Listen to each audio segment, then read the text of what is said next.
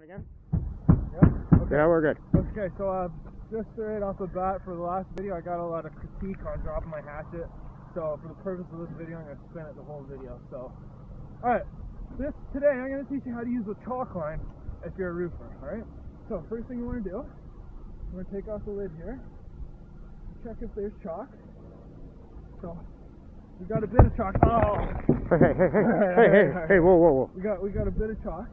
So then, what you're going to do after you make sure you have chalk on it, you want to take it, you want to throw it right off the bucket. That's good. We don't need it. Alright, ready?